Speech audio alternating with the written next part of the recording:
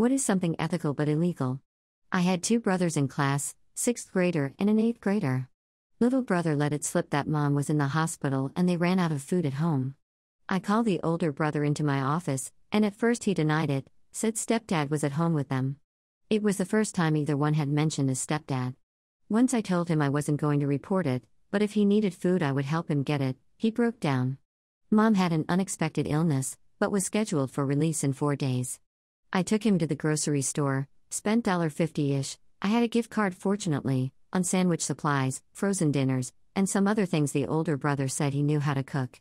I'm a mandatory reporter. It was absolutely illegal not to report a 14 and 11-year-old being left at home alone.